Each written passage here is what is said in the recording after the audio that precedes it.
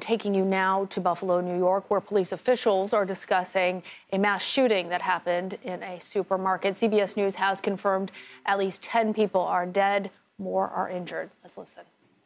Alan, let me know when we're good. Go ahead. Mayor Brown. What started out as a beautiful day in the city of Buffalo has turned into a terrible day and one of tremendous heartbreak for every member of our community. We have suffered a mass shooting with multiple casualties and several people injured. This is the worst nightmare that any community can face, and we are hurting and we are seething right now as a community. The depth of pain that families are feeling and that all of us are feeling right now cannot even be explained. Some of us had the opportunity to provide comfort to some of the families, but needless to say, there is no comfort at this time. We are pleased that a shooter is in custody. The person responsible for the tragic events of today is in custody. You will get more details in a moment. I want to thank all of the law enforcement agencies at the federal, state, county, and city level, all of the agencies that have responded. Buffalo is known as the city of good neighbors nationally and internationally. This is a community where people love each other. The shooter was not from this community. In fact, the shooter traveled hours from outside this community to perpetrate this crime on the people of Buffalo. A day when people were enjoying the sunshine, enjoying family, enjoying friends, all manner of happy activities. People in a supermarket shopping and bullets raining down on them. People's lives being snuffed out in an instant for no reason. I have to say that this particular top supermarket is near and dear to my heart. It's one that I worked years ago to help bring to this community. It's one that I patronize from time to time. My family patronizes from time to time. And some of the victims of this shooter's attack are people that all of us standing up here know. So this is a day of great pain for our community. I want to just recognize some of those that are with us today before I turn things over to our police commissioner, Joseph Gramaglia, to give you more detail. I want to recognize County Executive Mark Polenkars, Erie County Executive, Congressman Brian Higgins, Council President, Buffalo City Council President Darius Pridgeon, Erie County Legislature Chairwoman April Baskin, Erie County Legislator Howard Johnson. I want to recognize Governor Kathy Hochul and thank her for her calls. Governor's staff is with us now, and the governor is flying back into town and will be here sometime after 7 o'clock. I want to recognize Attorney General Letitia James, who has also called, and we have also received calls from the White House. Again, this is a day of great sadness for all of us in the city of Buffalo. To provide you with more detail, I want to turn things over to Buffalo Police Commissioner Joseph Gramaglia. Thank you, Mayor. At approximately 2:30 today, an individual who the mayor stated is not from this area and is from hours away drove to Buffalo, went to 1275 Jefferson Avenue to the Tops Market. He exited his vehicle. He was very heavily armed. He had tactical gear. He had a tactical helmet on. He had a camera that he was live streaming what he was doing. The individual exited his car and engaged 4 individuals. He shot 4 people in the parking lot. 3 of those were deceased. 1 individual at this time is surviving the injury. The individual went inside. As I said, he was an 18-year-old white male, walked into the store and began engaging customers inside the store. One of the individuals inside the store is a security guard, a beloved security guard, who is a retired Buffalo police officer, a hero in our eyes, engaged the suspect, fired multiple shots, struck the suspect, but because he had heavily armored plating on, that bullet had no round. The suspect engaged our retired officer, and he was ultimately shot and deceased at the scene. He continued to work his way through the store. Ultimately, he worked his way back towards the front of the store. Buffalo police immediately respond, engage the suspect in the vestibule of the store, and at that point, the suspect put the gun to his own neck. Buffalo police personnel, 2 patrol officers, talked the suspect into dropping the gun. He dropped the gun, took off some of his tactical gear, surrendered at that point, and he was led outside, put in a police car, and transported to Buffalo Police Headquarters. So as we said, a total of 13 people were shot today, 10 deceased at the scene, and 3 sustained non-life-threatening injuries. It appears to be non-life-threatening injuries at that point. 4 in total were store employees. One of those was the security guard who has worked at that location for a very long time. Many officers are on scene here, knew him quite well. And the rest of the victims are customers of the store. As the mayor said, this tragic incident by someone who is not a part of our community, does not live here. We'll let some of the other agencies get into the information that has been posted online, and I will turn this over at this point first to our Erie County Sheriff, John Garcia. I would like to thank all of the agencies. We have a very, very close working relationship with every level of government, every level of law enforcement, and everybody was immediately calling and responding. We had a command post set up, and everybody is asking what we can do and how can we pitch in. The individuals from several hours away, the New York State Police and the FBI are investigating that part of the crime as well. So I will turn this over at this point to Erie County Sheriff John Garcia. Thank you. Thank you, Commissioner Gramaglia. As your sheriff and on behalf of the men and women of the Erie County Sheriff's Office, our condolences to the victims and their families. From a law enforcement standpoint, the Erie County Sheriff's Office responded, boots on the ground, deputies, investigators, our helicopter in the air, our SWAT team on standby, and as Commissioner Gramaglia said, we are working together every single day to keep the community safe. This was pure evil. It was straight up racially motivated hate crime from somebody outside of our community, outside of the city of good neighbors, as the mayor said, coming into our community and trying to inflict that evil upon us. I urge everyone to stay calm, and we are there to protect the citizens of Erie County and Buffalo, and we'll be out there along with the City of Buffalo Police Department patrolling.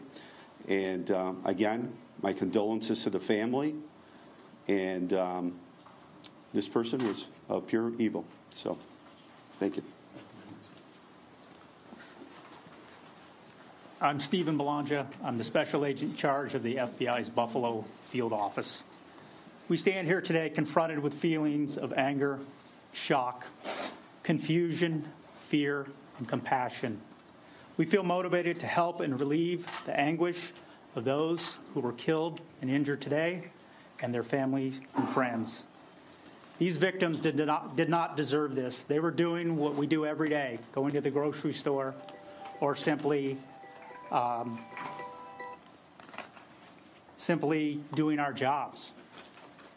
The FBI is working this case jointly with our partners, with the Buffalo PD and our other federal, state, and local partners. We are investigating this incident as both a hate crime and a case of racially motivated violent extremism. Hate crimes fall within the FBI's Criminal Investigative Division, and racially motivated violent extremism cases fall within the FBI's counterterrorism division within our domestic terrorism section. The FBI is providing all necessary resources, both locally and nationally, to investigate this matter. We will not stop until every lead is investigated, every piece of evidence is analyzed, and until we understand how and why this horrible tragedy and crime occurred.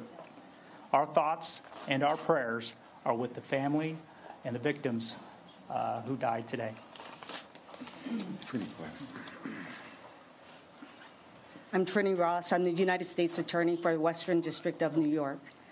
I want to start by saying my thoughts and heartfelt prayers go to the family, the victims, and the community that had to suffer this great and unnecessary tragedy today. We're working with our state, federal, and local law enforcement partners, as you've already heard from, to ensure that justice is brought to this community, to those victims, to their families. The United States Attorney's Office will be investigating this case along with our law enforcement partners as a hate crime and domestic violent extremism. I'm in touch with the highest levels of the Department of Justice. Resources will be put behind this investigation. Whatever we need, we will not stop until justice is brought to this community, those families, and the victims of this horrific crime. I can assure you, as the United States Attorney, I will bring whatever resources we need to this community to make sure that justice is done. This should never happen to anyone in any community. It surely shouldn't happen on a beautiful Saturday when people are just shopping and going through normal life events. We will ensure that the perpetrator of this victim is given justice, and justice will be done for this community. I'm going last. No, I'm going. I'm not going. Not going? All right. Let me first start out by saying thank you. Thank you to all my partners in law enforcement here, from the federal, state, local level. The amount of work that's been done so far has been extraordinary. The amount of information that's been gathered so far has been outstanding. And for everyone involved here, from Trini to BPD to the state police to the sheriff, I cannot thank enough. We here in Erie County, though, are not waiting. I have already called a judge, Judge Hanna, to come downtown immediately and arraign this individual. So within the next hour, this individual will be arraigned on a charge of murder in the first degree. I am not even going to mention his name right now, one, because the arraignment hasn't occurred, but more importantly, I don't want to give him any celebrityism at all right now. I don't want to give him anything right now that puts attention on him and the alleged, and again I say alleged, despicable acts that were committed today in our great city. So I'm not going to give you his name right now. I'll give it to you after I issue a press release after he's been arraigned.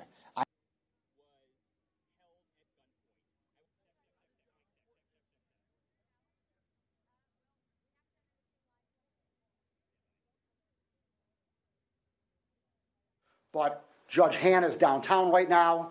BPD in my office are drafting the charges right now, and he will be arraigned tonight. And that charge of murder in the first degree carries with it a life without parole sentence. Now, there are two aspects of the murder in the first degree charge that potentially could be charged here. The one, obviously, is crystal clear right now. There is a certain subdivision of the murder in the first degree that accounts for multiple individuals getting shot and killed, which is what we have here. As the commissioner said, we have 10 individuals who have unfortunately lost their life, 3 that have been shot but are going to survive, hopefully. There is also a second subsection of the murder in the first degree that has a racial component to it. Obviously, we will investigate that further. I want to make sure right now, though, when I arraign him tonight, my clock is ticking as far as my felony hearing date, which will be 5 days from now. So I want to make sure that I have the best charge right now to hold him in custody and to get this matter moving forward before I add any other charges on. But I can, and if those charges are applicable, which I think they may be, they will be added on. They're not going to increase the punishment at all from a state standpoint. From a state standpoint, it is life without parole, and that's as high as we can go. So I also want to thank my district attorneys across the country who have been texting me and calling me for the past 2 hours. I thank you for your thoughts. I thank you for your prayers. But more importantly, I want everyone to know that my thoughts and prayers are with the family members who have lost loved ones today in the city of Buffalo. We'll next hear from County Executive Mark Poloncarz and then Congressman Brian Higgins. And then I'll take any questions at the end.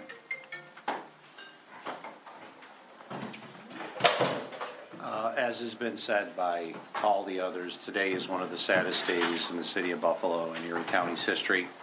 All of the county's resources have been made available as necessary to assist in this unfortunate, horrific act.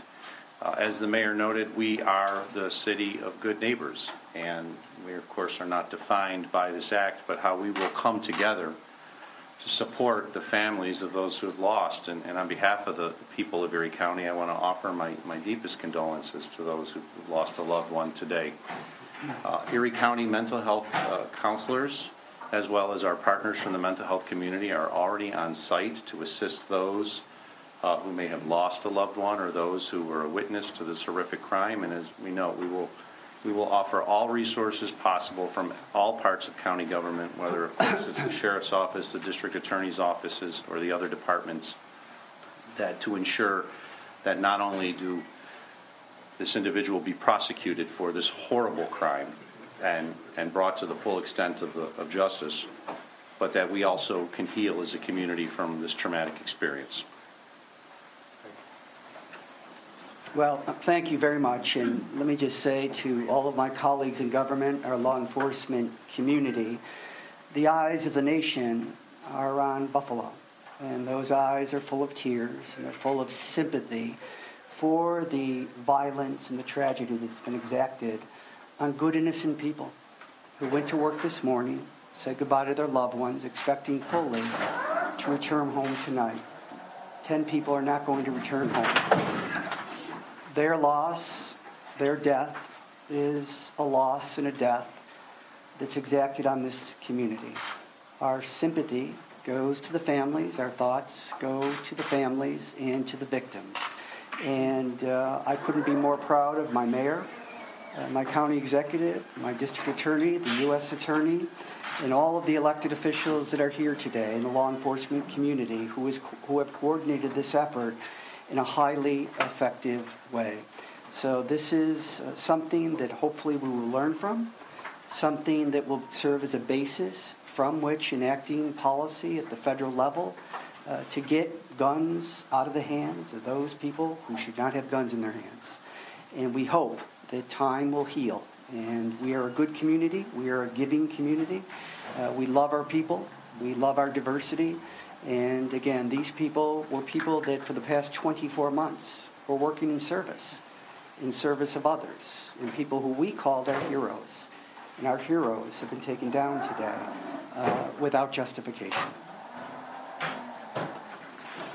So as we conclude, before we open up for questions, again, I want to express that our deepest and most heartfelt condolences are with the families of those who lost their lives today tragically and unnecessarily. If you would bear with us, we will open up for questions, and then we will conclude in prayer with Father Seil, the fire department chaplain, and our council president, Darius Bridges.